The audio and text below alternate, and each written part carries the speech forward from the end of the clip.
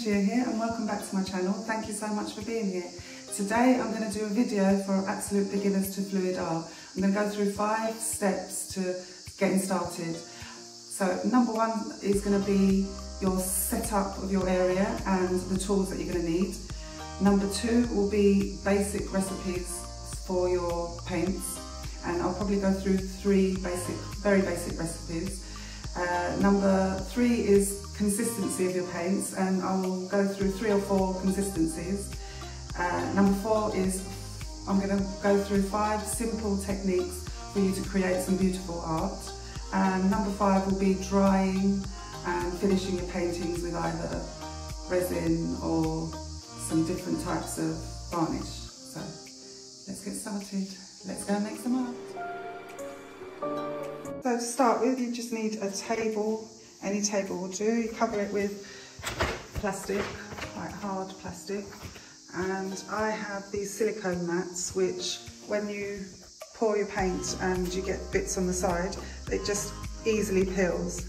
Everything I'm talking about today will be in my description, and you can go and press the link on my description. It'll take you straight to the Amazon shop where you can buy the exact same tools or products. So I just cover it with these mats because it's just easy just to peel the paint off. You can get yourself a Lazy Susan, but that's not essential. That's just makes things easier. Instead of turning the canvas, you can turn the turntable for certain techniques, but I would leave that for now. So you will need a hairdryer.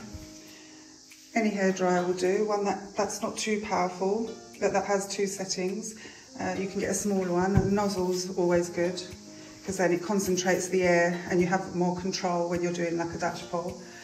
You'll need some paint stands, or these are again in my description, paint stands that you stand your canvas on so that it's not sitting in puddles of paint. Or you can use these giant push pins, which you use a hammer and get them all level so that your canvas is level. The spirit level will be very handy to make sure your canvas is level when you've got it on the table. We want some cups.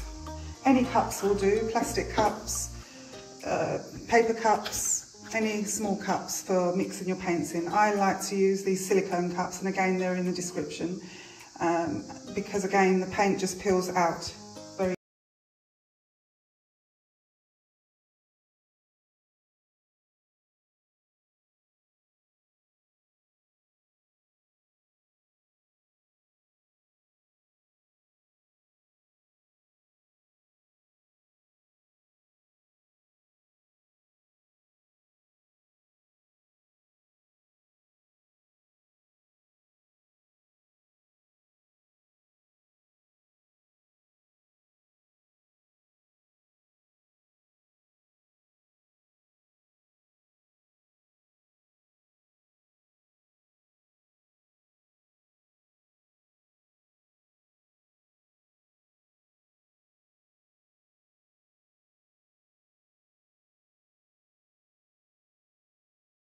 back with water to tighten up the canvas. So you let it dry, and that tightens up the canvas.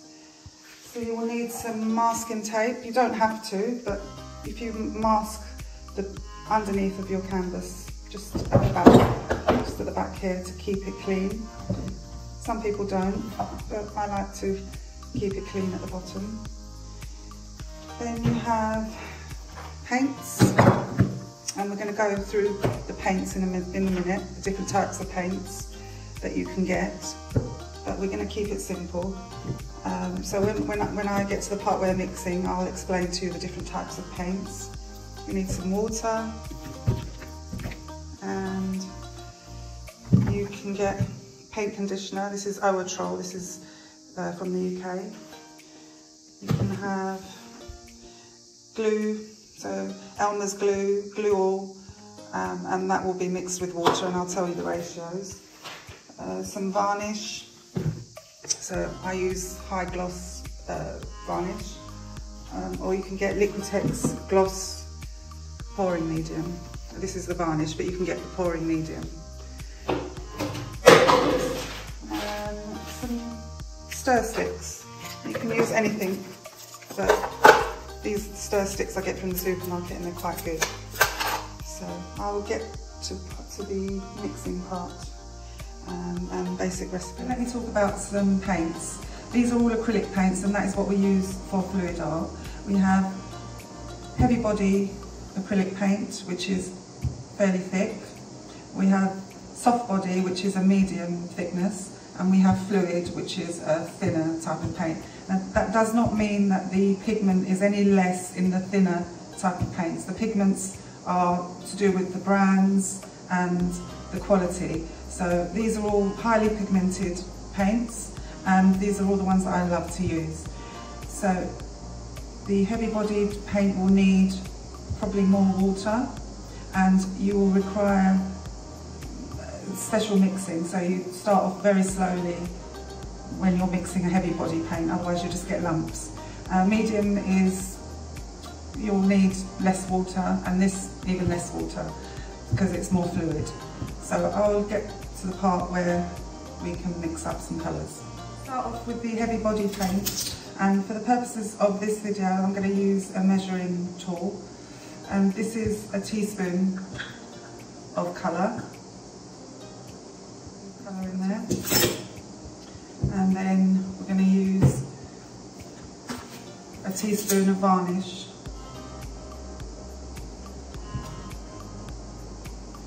and then we're going to mix that in first before we add anything else. Mix, mix, mix. And with the heavy bodied paint you're always going to need to mix a little bit harder and a little bit more thoroughly. And that's quite good. So I always put the varnish in first because that makes sure that the paints get a nice glossy feel to them, so get them to incorporate. And then we're going to do 3 parts of my glue mix, which is 60% glue and 40% water. And it depends on the glue, you might need a little bit more water, a little bit less water, but that's what mine is. So some use 50-50. And then just mix, mix, mix that really well. And you can see it's so very creamy. Now, for most techniques, you're going to need to put more water in this. So this is the thickest consistency on the scale for consistencies, and I think there are charts that you can download from the internet. And as you can see, it's very creamy, and it goes into the cup with a mound on top of a mound and disappears after 3 or 4 seconds. Now this kind of consistency would be good for a bloom technique, but the bloom technique is quite an advanced technique, and you should check out Shelly Arts for bloom technique. She does a course. Now you can always use this kind of consistency for a ring pour or a ribbon pour, or maybe a string pour, but we're going to keep it simple for today. And so this is the thickest consistency. So I'll leave that as a thick consistency for now, so that we can compare later. So next I'm going to use Floetrol, which is the same as a Floetrol. America uses flood Floetrol, Australia uses Australian flood Floetrol, and this is the UK Floetrol. It's a paint conditioner, and they just extend your paint. They usually kind of dull your painting a little bit, but again I'm going to use varnish and then use this instead of the glue mix. So I'll use a medium body, and this is Pearl Sea Green by Arteza. And as you can you see the little box here? There's a little box here, it's half filled in. This means that the paint is semi-transparent. If the box was fully filled up and it was a black box, that would be an opaque colour, which means that you can't see through it. and if it was empty, the box was empty, it means that it's completely transparent. So if you put an opaque colour on a transparent colour, you're not going to see it. So you would always put your transparent colours on top of your opaques, and your semi-transparent colours, kind of just make sure you're not sort of covering them up with an opaque, so they will go on top. So, okay, we'll do half a teaspoon of this.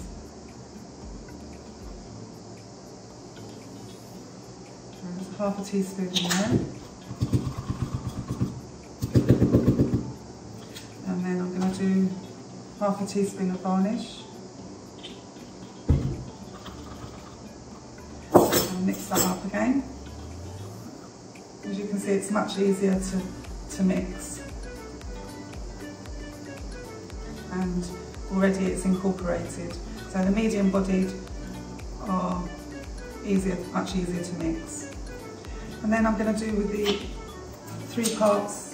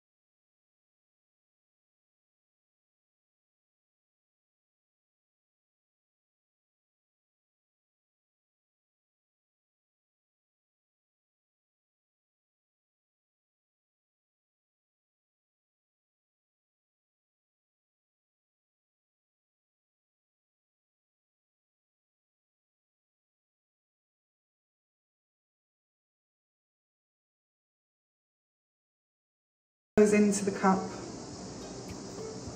it doesn't leave a mound.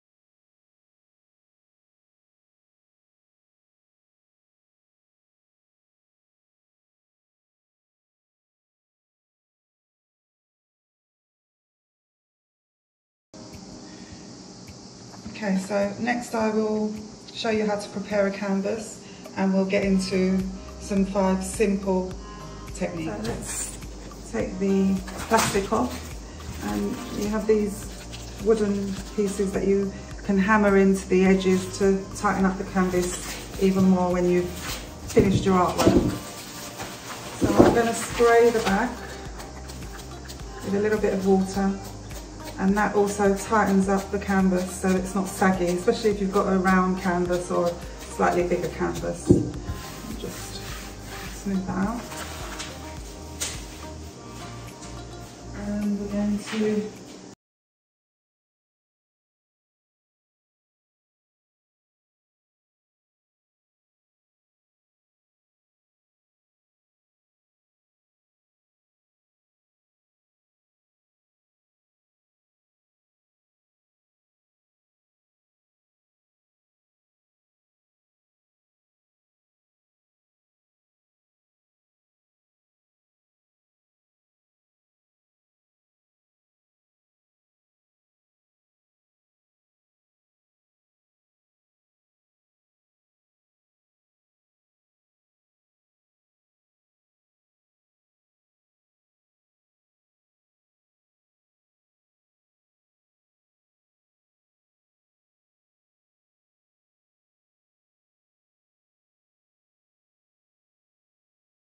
five simple techniques, but it's only going to be a snippet. You can find videos on YouTube to how to do these more in depth.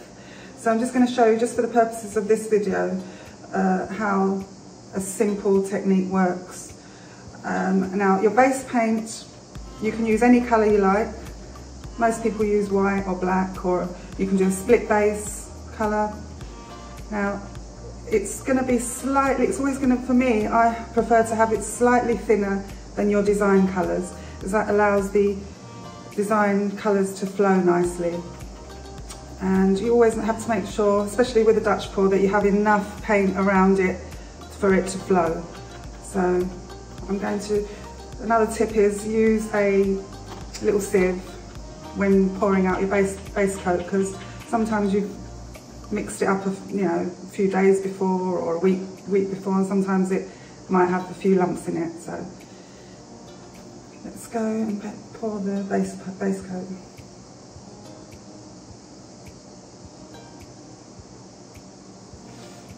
And this is a greeny grey base coat. So these are what I get off my leftover colours, and I'll make a base coat. Add colours to it to make a base coat, so you're not wasting anything. And then you can use either a hairdryer to spread it,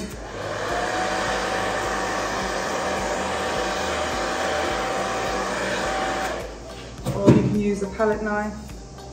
You can tilt it however you feel more comfortable.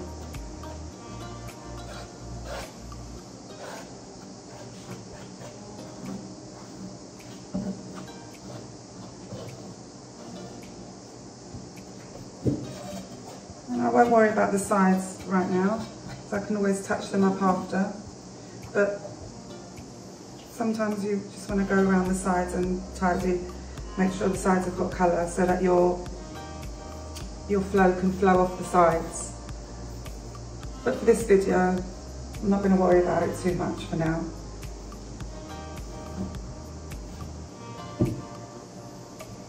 Okay, and you can see we have a few little bubbles. I'm going to use this torch to get the bubbles out, otherwise you'll have specks in your design, like little tiny little dots of white or whatever your base colour is. Just going to tilt it a little bit just to make sure it's so it's more even.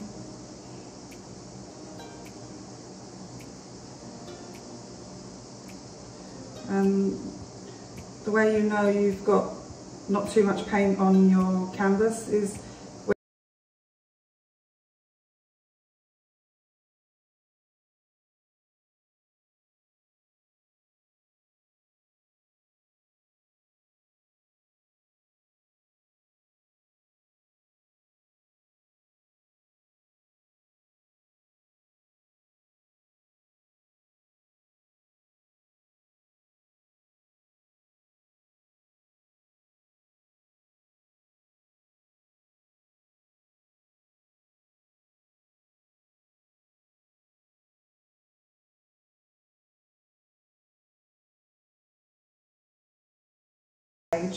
and she actually invented the Dutch pour. So you need a little bit more base coat so that the colours flow nicely.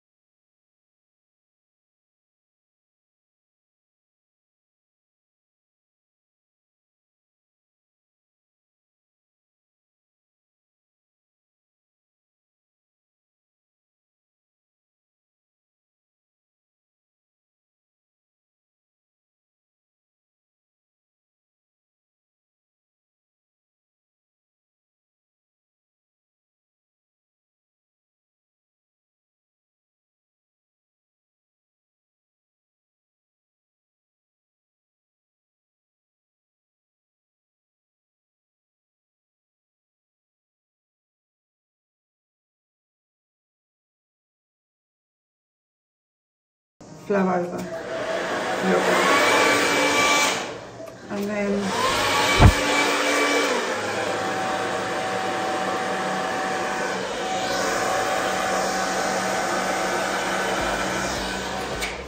okay. Now you can imagine what you can do with this. It's endless, and look how lovely it runs off the side. You can do all sorts of designs, do flower designs. Beautiful, and you'll just get some natural selling. I just want to talk about achieving cells. We do not have any cell activator in this, but just the paint interactions and the different makes of paints creates cells and lacing. But if you want to achieve some cells, I usually use Montmartre silicone, and it's just a few drops in your paint. We're going to do a little bloom. And it's kind of a Dutch pour again, but slightly different. Because we're going to use a cell activator in the middle to get some cells and just to get a flower look. So again, starting with the blue. And then the pink.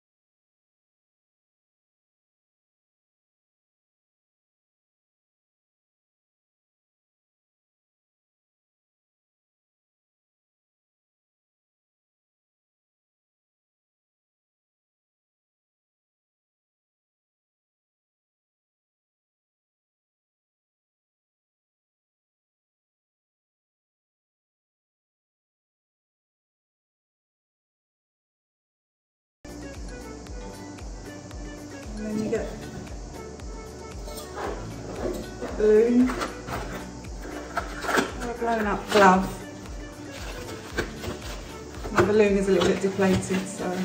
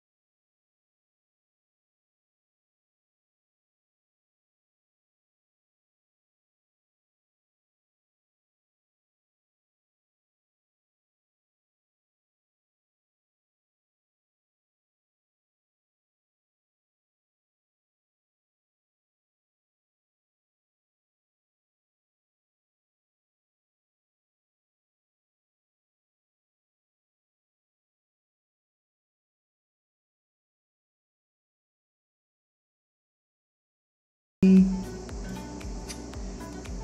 kisses, or balloon kisses, or balloon smashes, and they are pretty. You can really go to town with those. And then we have the ribbon pour. Now with the ribbon pour, obviously I couldn't tilt too much because I've done all the techniques on one canvas, but you would tilt that off and get some really lovely effects. The same with the flip cup, you would tilt it off and get some really, really lovely effects.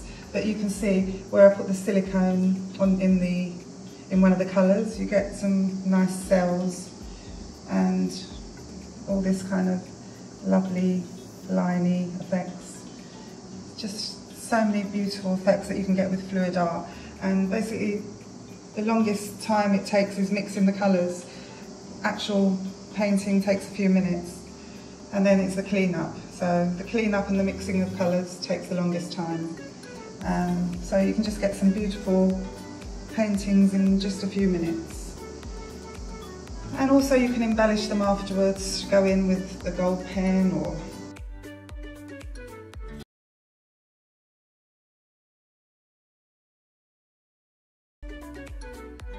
Let me show you some varnish pieces and some resin pieces. So this is a piece that's been varnished and it's finished lovely. You have a nice clean back. You can always attach some hooks to it and you can sign it, maybe sign it at the side or at the bottom. I haven't signed this one yet, but you can see it just gives it a lovely finish. And all I do is I mix varnish with, say, 30 to 40% water, and I put it in a bottle, and I have a cloth in a Tupperware which keeps it damp, and then I just add a little bit of varnish and rub it really well with this soft cloth and give it about 4 or 5 coats in between, let it dry for half an hour and give it about 4 or 5 coats, and you get a lovely, lovely finish. Or maybe later on you want to start to resin your pieces, and that's a whole other story, but you can see, you know, you need to learn how to do it, and there are lots of videos and there are safety precautions with resin. So, but it does give it a beautiful look. You can add mica powders and give it a little sparkle. I don't know if you can see that. And I mean, you can see reflections in it, but it just gives it a lovely look. So I hope you found this video helpful. If you did, please give me a thumbs up, consider subscribing, share with your friends. This is quite a helpful video, I hope, for beginners. And if you do share, it doesn't cost you anything. Leave me a comment and it will help to be pushed out to more people so they can see it too. So thank you so much for being here, and hopefully you'll be painting and making some masterpieces and enjoying the process, because I find it very therapeutic. So thank you so much, and I'll see you in the next video. Bye.